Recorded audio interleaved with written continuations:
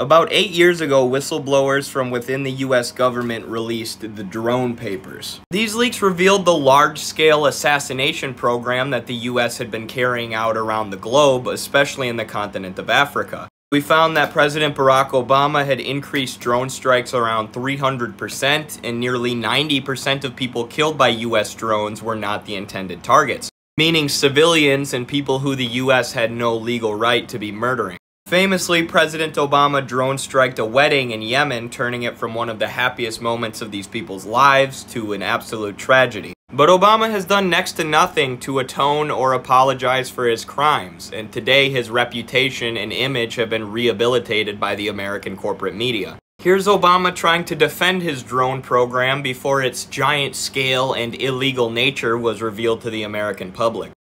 Simply put, these strikes have saved lives. Moreover, America's actions are legal. We were attacked on 9/11. Within a week, Congress overwhelmingly authorized the use of force. Under domestic law and international law, the United States is at war with Al-Qaeda, the Taliban, and their associated forces. First of all, many of the drone strikes were in fact illegal under international law, so that's nothing but a bold-faced lie.